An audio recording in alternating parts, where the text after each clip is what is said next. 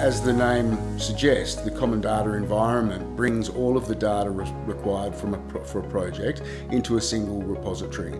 So that you know that when you look at that data, you're looking at the latest version. You can go back and look at previous versions if you need to, make comparisons. You can see what's changed between a version and the latest version. We're controlling where that data is being shared to. Our clients who are embracing the common data environment are seeing greater efficiencies in the way that they can control their data. With the CDE model as opposed to the federated model, we're really just reducing the risk of working with the wrong data set. The trouble with the federated model on your own server is that people import things, the engineer might issue another model, it doesn't actually get brought into your model. With CDE, it's managed and controlled in the cloud, so when a consultant issues a model, that issue is controlled, there's a date and a revision, etc.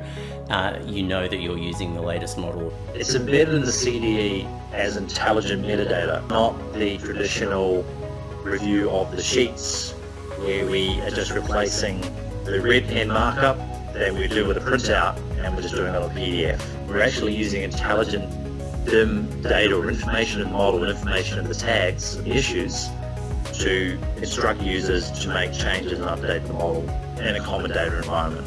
That's certainly what BIM Collab Pro is beginning to do, and a lot of the tools in there will benefit architects, contractors and consultants.